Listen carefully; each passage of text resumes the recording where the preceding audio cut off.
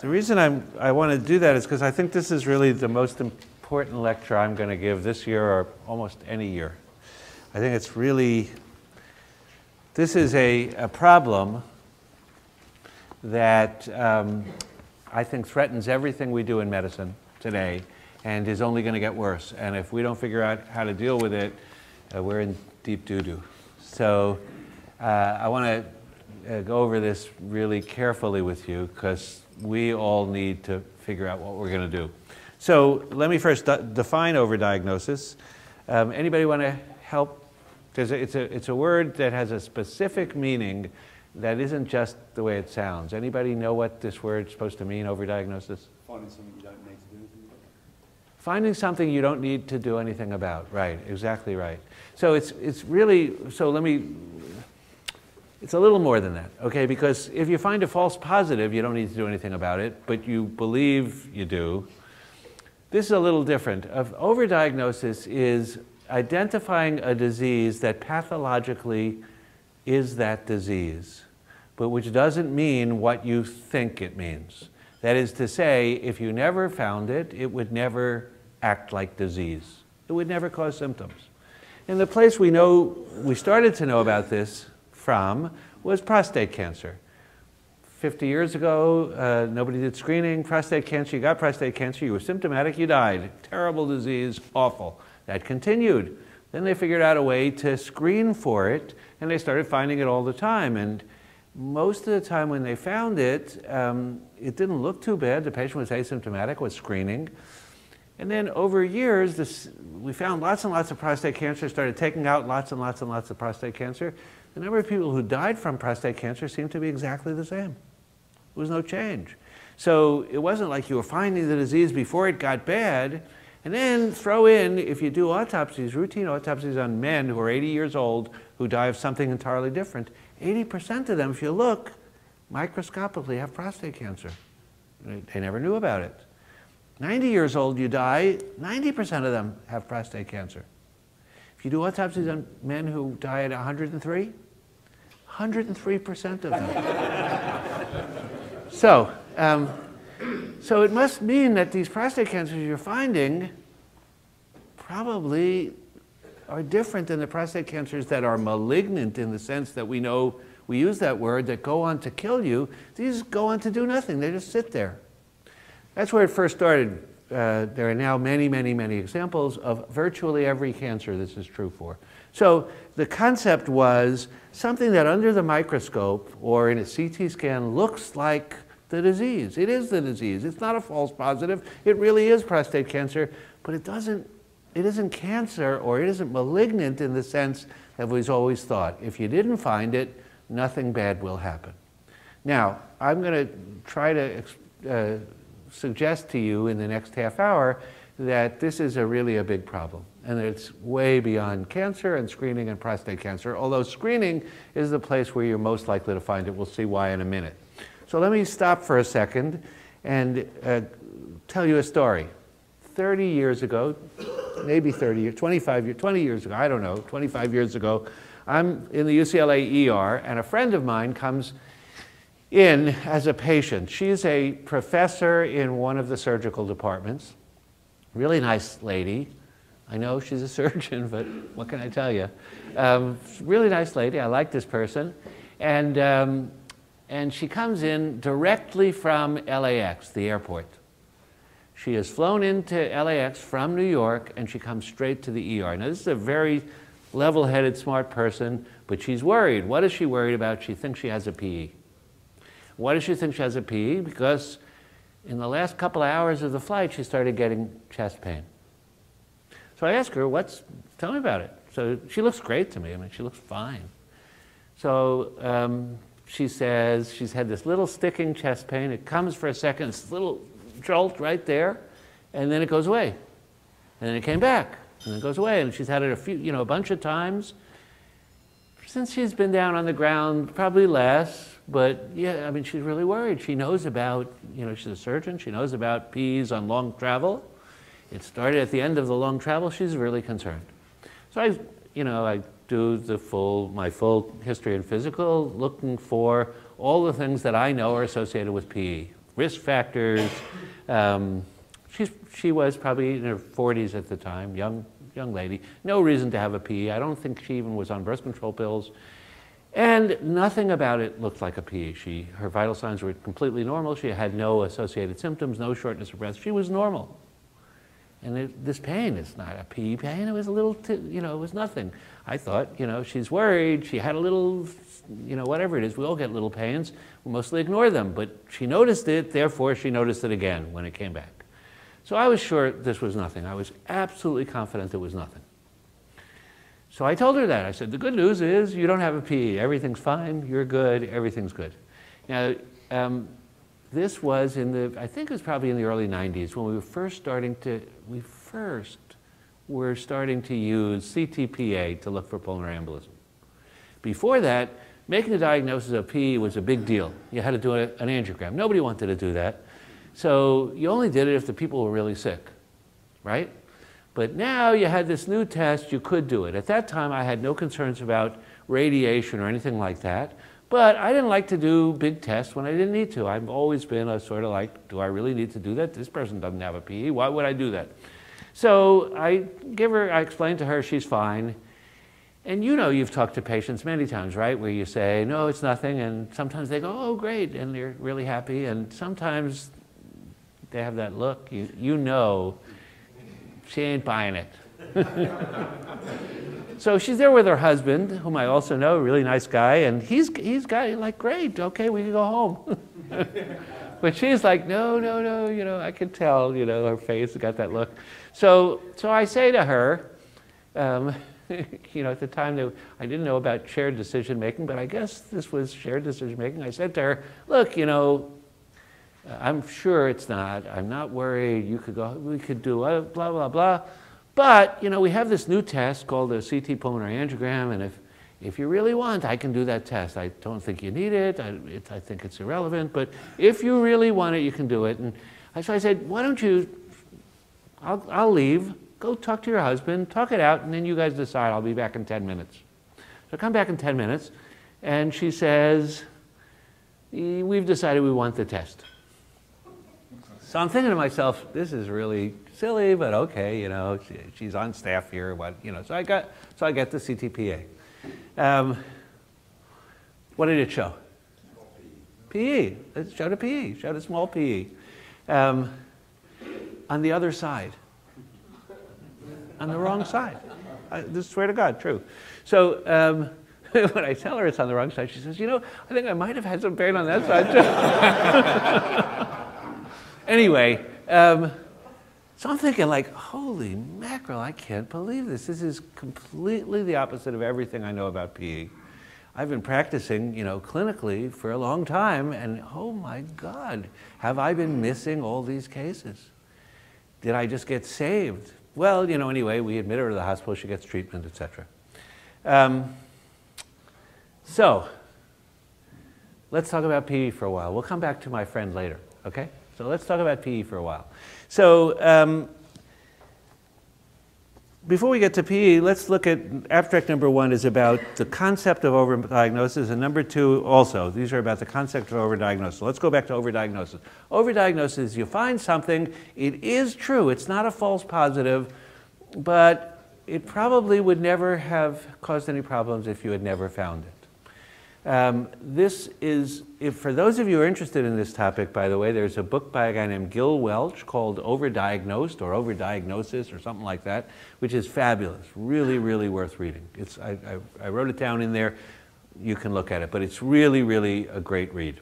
Anyway, so the first couple articles go over this concept and the basis for it. And there are many reasons to think that this actually exists, including, it's not just prostate cancer, but many, many cancers. In fact, screening in general probably produces overdiagnosis most of the time. Why is that? Let's think about screening for a second. What is it about screening? What's the possible good and what's the possible harm in screening? So screening is, I take a population of people who I have no reason to believe they have anything, right? They're just a population of asymptomatic people. But I know amongst them, there's somebody in there who has something that hasn't yet presented itself clinically. And the concept is if I find it early, maybe I can treat it. So assuming we have 1,000 people, only one who has the disease, okay? Because most of them don't have it. That's why it's a screening test. How much good can I do by doing my screening test?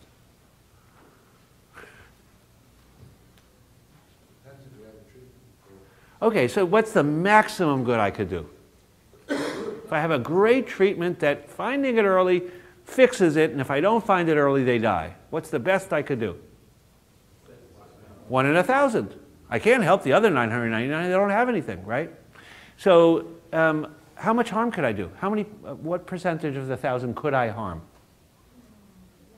1,000. I can harm them all, right? Depending upon what I find and what my next step is. So a screening test, it starts out with terrible odds. It cannot do much good, but it has the potential to do lots of harm. Then if you think about good, it probably isn't 1 out of 1,000. Why? Because some of those people probably won't go on to die anyway. And some of those who do have a real disease and would, of that 1 out of 1,000, now let's take 10,000, there are 10 of them, some of them would be fine, and some of them, they'll get symptomatic and then I can treat them and they'll do fine. Not everybody who waits to get treated symptomatically does poorly. So I can't, there's no way I'm going to be 1 in 1,000. It's got to be less than that. On the other hand, depending upon the test, unless it's a really fabulous test, there's going to be a lot of positives. And those positives, I have the potential to hurt them all. So what are some examples? So in prostate cancer, finally in 2009, there were 2 large randomized trials of prostate cancer, as prostate cancer screening, one in Europe, one in America. What did they show? Anybody know? The one in America showed absolutely no benefit on any outcome. That is, it seems like prostate cancer comes in 2 forms. The malignant form, that's going to kill you, but even if you find it early, it's going to kill you.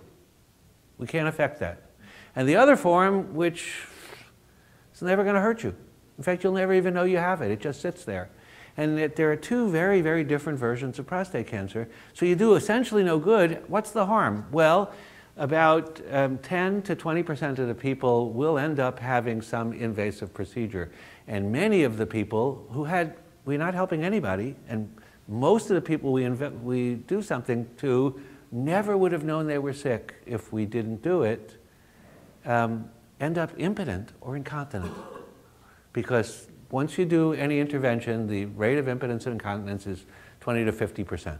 It's really, really high. So we harm a lot of people. So that was predictable before the study came out. The European study was a little better results. There it was, you say 1 out of 1,000, 1,500, 2,000 people, 1 less person died of prostate cancer. Huge amounts of harm. 1 less death. Oh, by the way, the person who didn't die of prostate cancer died of something else. Overall mortality was the same. So 2 hugely terrible negative studies. Is this only prostate cancer? What about mammography? What are the results with mammography? Well, it turns out that, 3 years ago, the U.S. Public Health Task Force made this revolutionary statement which said you should screen women who are 50, screen women who are 60, but women who are 40, you should offer them screening but discuss it with them.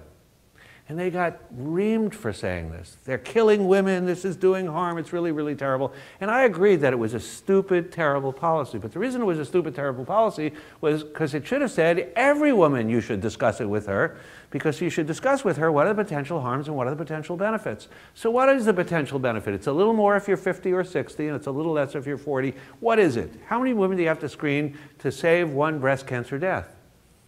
It's in the thousands. Okay, that means the vast majority of women who are screened will not be benefited. It's not surprising. You run the numbers. It's almost inevitable. The vast majority won't benefit. But then you also find out how many will be harmed. So if you screen women 10 years, if you screen 1,000 women for 10 years every year, how many of them will have a positive mammogram? At least 1. 50%. That means 1 of the women might benefit, 500 of the women are subjected to possible harm. Now, I'm not talking about cost and pain and all that other stuff. I'm talking about then they get a biopsy, and of those, some of them have cancer. And then what happens? Well, it's estimated that there probably are 10 overdiagnosed cancers. That is cancer, in quotes, but that they would never have known about in their life if they never got screening, for every one cancer that they really would have. That's not for every one saved, that's for every one cancer, because some of the cancers you fix anyway, and some of the cancers go on to die anyway. And by the way, overall mortality is very questionable if there's any difference, any change. So the benefit is exquisitely small, the harm is pretty substantial. A lot of those women end up no breast. That's not trivial. The benefit, incredibly small. Now, it's a little better for a 60-year-old than it is for a 40-year-old, but it's the same for both of them. Lots and lots of potential harm, almost no benefit. When you say this in public, you're attacking women. Well, at least that's what some of the breast cancer groups say. And so this is very volatile to say something like this. But the data is pretty overwhelming. In Sweden, big advocates of screening for years and generations. They just stopped their breast cancer screening program. They said, wait, this is crazy. Is it just breast cancer and prostate cancer? No, it turns out for every cancer where it's been looked, it turns out there's a whole reservoir of people who, if you go looking, have the disease. You could take out people's thyroids. A lot of them have thyroid cancer, way, way, way, way more than the number who ever go on to have thyroid cancer clinically. So is it just cancer? Let's go back to PE for a little bit. I want to go back to number 2, which is an article I wrote in a minute, but before we do that, let's talk about PE. Number 3, 4, 5, 6, and probably 10 and 11, or 11 and 12. 13 is the other good one. Talk about what are the numbers with PE. So, 30 years ago, what was the case fatality rate if you had a PE? You had a PE, how likely were you to die? Not quite 99, but it's between 20 and 80%. So let's say 50%. I mean, you had a PE, you were really, really sick, okay? That's partly because we only diagnosed it in sick people, right? We didn't go looking in not so sick people. What's the case fatality rate today? When we diagnose a PE, how likely are you to die? It's 1/100th of that. It's somewhere between 0.2 and 0.5, 0.8%. Almost nobody dies. So if we've reduced the case fatality, what are the possible reasons? How did we do that? How did we get so much better, 100 times better, saving lives? One way is because we have much better treatment. What was the treatment 30 years ago? What's it today? It's exactly the same. There's been no change. We're not any better at treatment. We haven't actually saved any more lives than we ever did before. So how do we get so much better? Because we started diagnosing lots of people who never would have died. And these articles point out that if you actually look at deaths from PE, the number of deaths from PE is exactly the same as it always was. There's been no change, population-based deaths from PE. We just diagnose it 100 times more. So what does that remind you of? Makes me think of overdiagnosis. We're diagnosing all these things. We've got a huge reservoir of people we're diagnosing. Outcomes are exactly the same. We're not doing anything different. It must be that if we hadn't made those diagnoses and the same number of people would have died, nothing would have changed. Oh, by the way, pulmonary hypertension, no change. It's not like we're finding more and treating more. All the outcomes are exactly the same. We're just identifying more people with PE. There is one difference, though, in patient-oriented outcome. What's that? Harm from anticoagulation is doubled from anticoagulation of PE. We diagnose all these people, we treat them, guess what happens? We hurt some of them. There's no difference there's no benefit. So, where does that sort of leave us? Let's go back to my patient now. How many, what has her life been like in the last 30 years? What do you think? How many times has she been treated for PE? Every time she has anything, she's going to go to the ER, right? she had at that time. And when she goes to the ER, what's she going to say? I had a PE, and this is just like that. So what's going to happen? She's going to get treated a lot. Her chance of being harmed, she was a young lady at the time. What's the chance that I actually benefited her? Well, there's no way of knowing. Maybe she would have had a bad outcome. It's almost impossible, right? She almost certainly was overdiagnosed. This was something we found it true, and unrelated. Does it make sense that there's overdiagnosis in PE? Well, let's think back for a second. Let's go back to medical school. What's the function, what's one of the functions of the pulmonary vasculature? It's a filter. You're supposed to filter out clots before they get to the central circulation. Well, how could you filter out clots if there are none? Oh, it turns out we all have clots in the vasculature all the time. They're just little ones. As we get better and better at picking up little clots, guess what happens? We all will have PEs. Imagine if we had an electron microscope CAT scanner. Every patient would have PE. And then what would happen? You'd have a patient who comes in, like my lady, and you say, oh, I heard about that case where it had nothing. It was just a little sticky pen. It was a PE. I better go get it. And then guess what? It'll be positive. And then you'll say, well, if that's positive, maybe silent is positive. So everybody in the waiting room will get the scanner. And guess what? We'll all be in the hospital. And will we have helped anybody? Or will we have hurt people? Well, the bottom line is the better we get at finding more and more trivial findings, the more harm we're going to do. Because the vast majority of them would never go on to anything. They're normal. Oh, by the way, we know this as well from once we started doing ultrasounds in post-op patients. We started finding clots in thousands and thousands of people. And we started treating them all. And then it turns out that the number of people who post-op actually went on to have disease before we started looking was almost zero. It happened, but it was extraordinarily rare. So the vast majority of those clots we're finding clearly never, in the past, when we didn't look for them, never went on to cause any problem. But by finding them, now we're in trouble, because what are we going to do?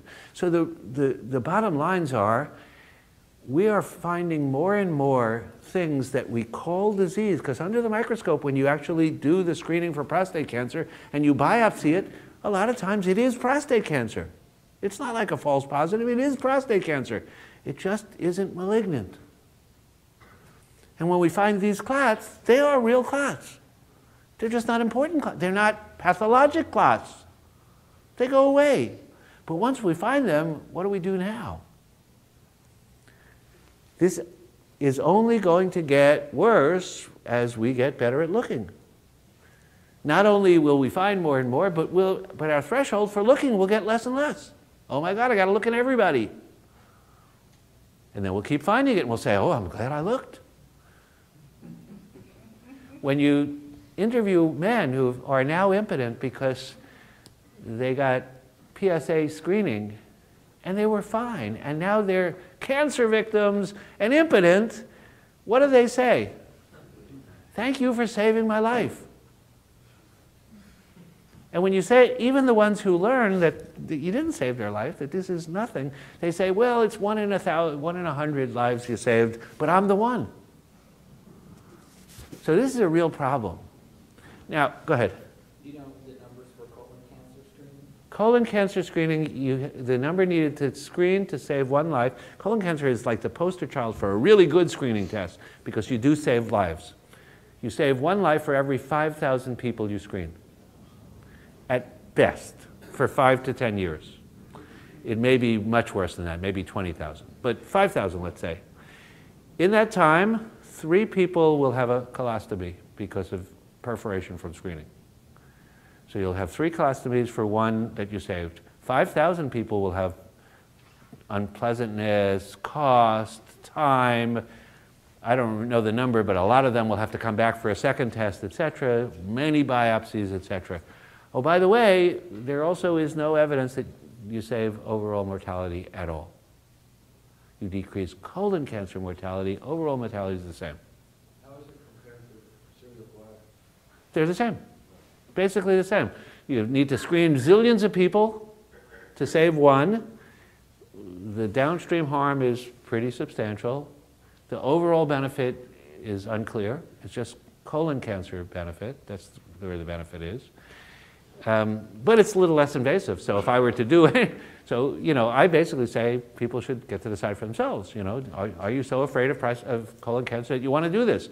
But imagine if I took a room of 5,000 people and said, in here, in this room, we're going to do all this test on all of you every year. It's cost you money, lots of discomfort, blah, blah, blah. And one of you in here will not die from colon cancer. You'll die from something else. The other 4,999 will get no benefit. How many people would volunteer? We don't say that, right? We say, oh, you're 50, you need colonoscopy. This will, of course, get worse when we get a better colonoscopy test. Because then we'll find, now we find polyps. Then we'll find all sorts of incipient lesions. Oh my God, look at that. There are 3 cells that are mitotic. You have cancer. Let's take it out. Let's take out your colon. This is a real problem. And it's not just PE. PE is a great example in emergency medicine. And it's not just cancer. It's not just screening. And the big news is that in America, in the West, we believe technology will solve all our problems. And technology will make this much, much worse. The better the technology, the worse this will be. We also believe, we blindly believe, that earlier is better. It's not better. It's only better if it is, and it almost never is. You need very special circumstances for earlier to be better. Most of the time, earlier means more. More is usually less. It means the opportunity to do harm with almost no chance to do benefit. What are some other examples in emergency medicine? I'll give you one, then I'm going to ask you for the other big one that you should all think of. Other examples of overdiagnosis. So here's one. What does it mean when somebody's herniating? What does that mean to you? That means they're about to die. I can't think of anything worse, right? That's the end, right? They're herniating their brain. Okay, that's bad, right? We had the Nexus database. We had all these people we did CAT scans on for a million reasons. And before we did the CAT scan, we collected information on them, CAT scans of their brain. This is the Nexus 2, they had one. And we collected information about their clinical presentation, why they got the CAT scan, what their neurologic exam was like, what their mental status was like, etc. We knew all that. It wasn't like we're trying to get it from a chart. It was prospectively recorded.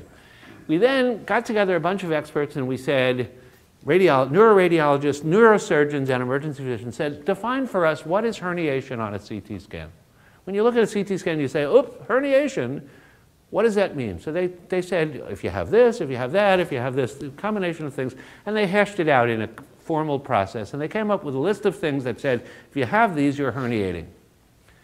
And then we went back and looked, blinded to this, blinded to any clinical data, at the CT scans of the people who had gotten a CT scan, and then compared it, which ones of those were herniating, according to these criteria, and then we compared it to their physical exam.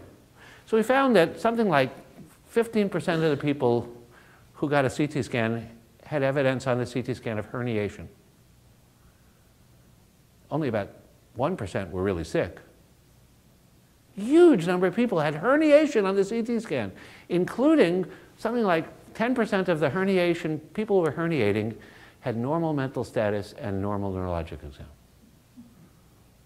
Now, you can interpret that 2 ways. One is that the CT scan is stupid, or the other way that it's overdiagnosed. It is herniation. That's what yes, technically, there are signs of the brain moving from one compartment to the next, where it shouldn't be. But that can't mean herniation like you and I know it. They're awake and alert. They're not. Imagine if we then said, when we tried to publish this, they didn't want to publish it because we said, this is overdiagnosis. And this means that the CT scan is dangerous because it'll get you to do all sorts of bad things. Imagine if you intervene because the person's herniating when he's normal. We have to intubate you and give you mannitol, sir. Sorry. You do a lot of harm, right?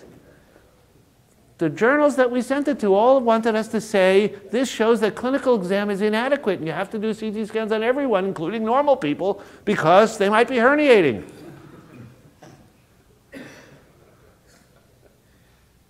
So, what are some other examples in emergency medicine of overdiagnosis? Vertebral artery dissection. Vertebral artery dissection, great. We never used to look for that. We only look for it in really sick people. Outcomes were really, really, really bad. Nowadays, it's quite clear that we diagnose vertebral artery dissection 1,000 times more frequently than they used to. We never knew about all those other hidden 1,000 cases because they must never have gotten sick. Now we diagnose them all the time, and you read the textbooks, and they all say they need all sorts of interventions. They obviously don't. The vast majority obviously are silent because we never found them before, and we're now finding them only because we can. It's a great example. What's a really big one, besides PE, that happens every day, the most important one in the emergency department? Coronary artery disease. We have all sorts of people who are normal, who have no risk chest pain that you send to OBS. I know they're normal because you sent them to OBS. If they had any chance of being sick, you would have sent them to the CCU. You know they're normal. We all know they're normal. We send them to OBS, and then because one in a zillion might have something, we do tests. And guess what? The tests identify coronary artery disease all the time. And then what do? We do stents and interventions. And then we say it's really good because the case fatality rate has gone down. Very few of them are dying.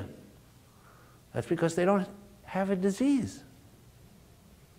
Well, yes, they do have coronary artery disease if you define it as plaque in their vessel. We all have plaque in our vessel if you're over 30. The more we look, and the better tools we look with, the more harm we will do. I'll give you one last example, and then I'll stop. Imagine, this is something I wrote in number 2 as a hypothetical thing. Imagine we have a disease, a really bad infectious disease that kills half the people who get it. Okay, and let's call it infectiosis. It's a really bad infectious disease. And so you have 100 people with infectiosis, 50 of them die. We discover a new antibiotic, really fabulous antibiotic. It's so strong we call it gorillicillin. We give gorillicillin to infectiosis, it saves half the people. So instead of 50 dying, only 25 die.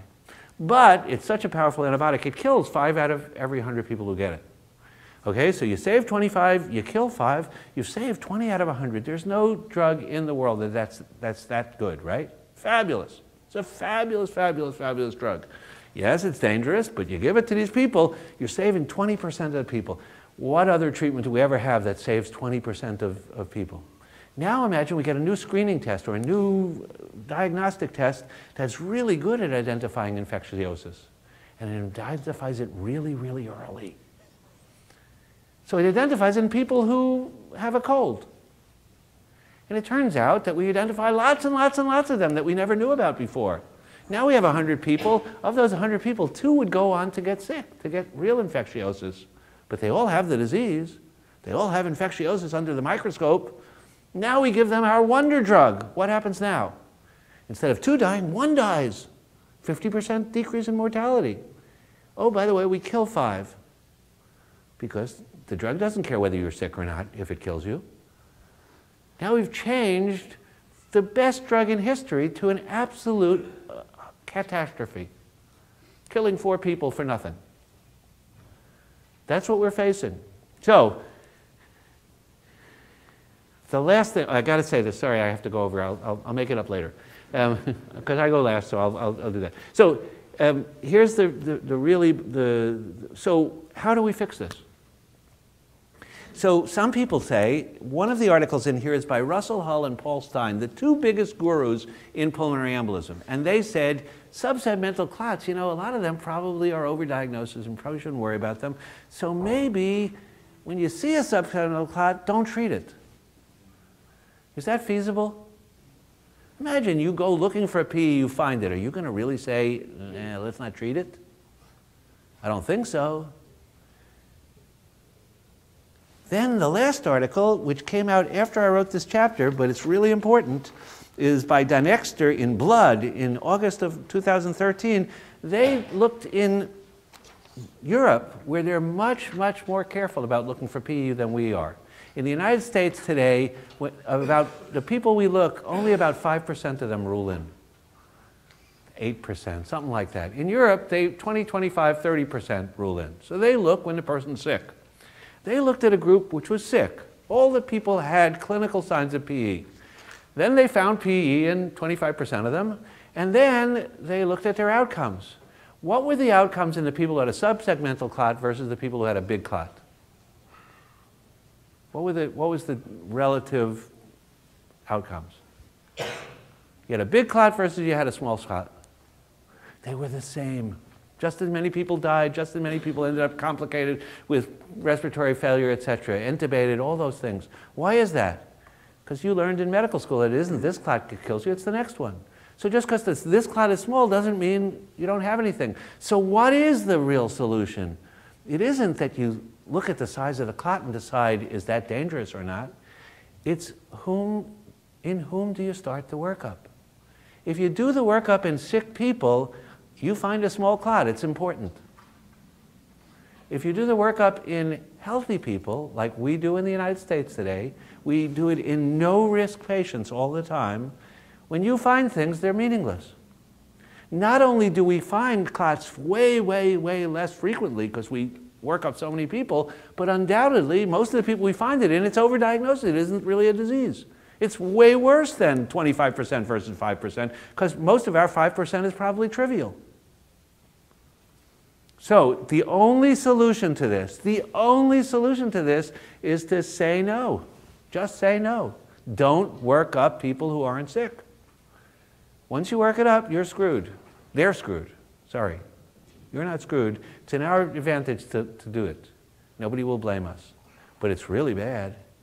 So I think this train has left the station. It's already terrible. And we're already buying into it and making it worse with all the ways we work up no-risk patients for all the diseases that we have. For sepsis, there's another great example. Anyway, we have to do better. Otherwise, we are going to end up, as technology gets better, meeting Iona Heath's wonderful comment when she wrote about this. She's the head of the Royal College of General Practice. She said, medicine's wonderful ability to heal the sick is being overwhelmed by our ability to harm the healthy. So it's up to us, and there's only one way out, which is to do less, not to go looking where the patient is well. Isn't there too much medical or legal issues with doing less? Yes, you're right that so here's the bottom line is, every incentive on you is to do more. No one will blame you. They will blame you if you miss something. It's easy to write, get a CT scan than it is to talk to a patient. There's no legal consequences. We get paid more. You find a fee, you get paid much more. For us, it's better to be mindless. The only problem is you made a promise when you went to medical school, when you first became a doctor, you made a promise to put your patient's interest first. That's what it is to be a professional. That's the core of being a professional, is when my interest and my patient's interest conflicts, I have to do what's in my patient's interest. And it's terribly against our patient's interest to do this. So we have to decide whether we have the courage to say, I'm not going to do it even though it poses a threat to me. That's really the bottom line.